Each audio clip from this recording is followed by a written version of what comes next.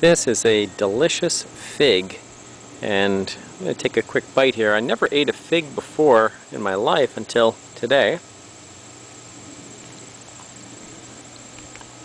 Well, look at this cool, succulent, just lovely fruit. And basically what happened was I have, since I started my front yard gardening and growing food on my front lawn, I've met a lot of the neighbors that I never met before that have come by to share their stories about growing food or what they remember from what their grandparents used to grow and all kinds of cool things. And there was actually one guy who stopped by. He saw all the beautiful yellow flowers on my gourds, and turns out he's a chef and he wanted to cook them up and have these fresh gourd flowers.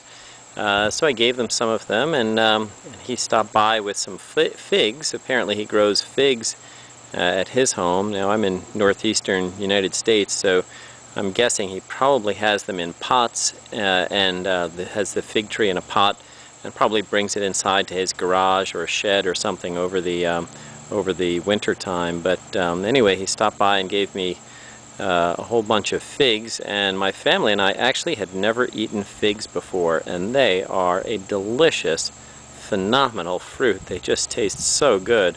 So the gardening has been working great in terms of also meeting neighbors, learning new things, trying new things, and this is just awesome. If you ever get a chance to eat a fresh, locally grown fig, absolutely go for it. Okay, enjoy.